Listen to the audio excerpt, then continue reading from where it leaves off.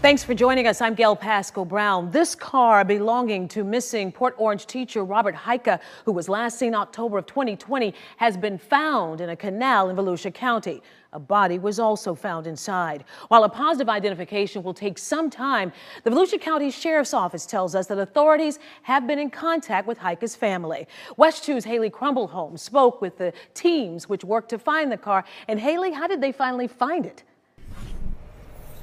So they say they look a lot at where the cell phones pinged, where that person was coming from, where they were going. Two volunteer organizations that specialize in underwater searches are who helped. They found the car here off of Pioneer Trail in New Smyrna Beach. He's been missing since October of 2020 and unfortunately found today. Andrew Gant, public information officer with the Volusia County Sheriff's Office, says volunteer search teams notified their office this afternoon they had found a car in New Smyrna Beach and matched the tags with those on Robert Hica's car.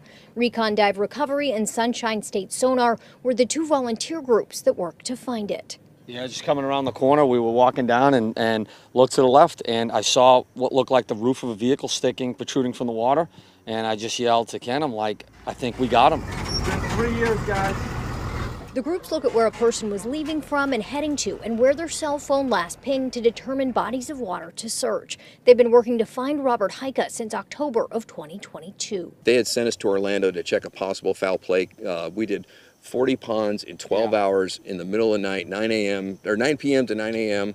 And knocked out 40 bodies of water, ruled out the foul play aspect out of Orlando and started focusing back on this area. They say the spot in New Smyrna Beach where Hica's car was found is just a few miles from his home. It just feels so good to give these families answers. I would never say it's closure, because there's never closure for a family that loses someone like this. It's answers. It's answers to what happened to, what happened to their loved one. Now, again, the Volusia County Sheriff's Office says it will take some time to formally identify that body found inside of the car. Live in Volusia County, Haley Crumbleholm, West 2 News.